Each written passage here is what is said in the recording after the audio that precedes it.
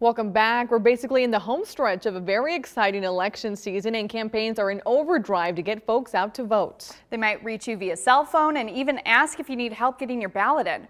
We got a tip from a Nebraska voter through our partnership with ProPublica's Election Land Project, and 3 News Now investigator Jeff Van Sant looks into the issue of ballot harvesting. We're looking at the text message that I received from Kara Eastman's campaign. Getting a random text asking about your voting is normal during an election season, but a stranger asking if you want them to deliver your ballot sounds a bit fishy.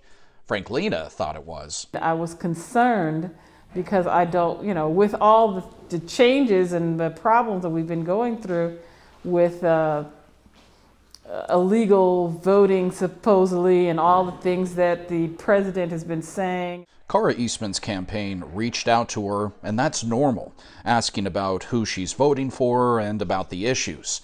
Then she mentioned she's in a wheelchair. I said I was handicapped and I had a few issues, so they offered to, oh, well, we'll come and get your ballot.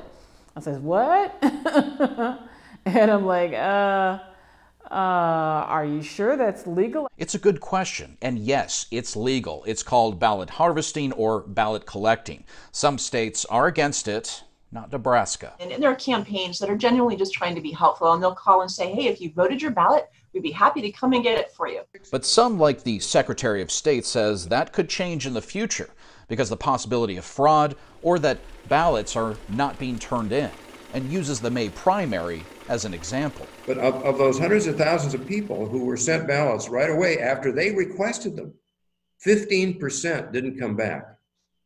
15% of the ballots that were sent out in the May primary weren't returned. What happened to them? What happened to them? The Secretary of State points out that this hasn't been a problem in Nebraska, but there are some checks and balances in place. You need to sign your ballot, no one else can vote for you, and you can track your ballot online at VoterCheck. You can fill out your info and you can see when it was delivered.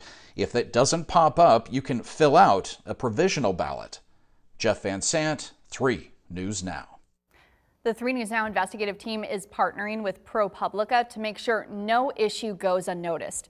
This story came up from a tip through this effort. You can text VOTE to the number on your screen to report an issue or to sign up for the Election Land Project, and you can also find a form on our website.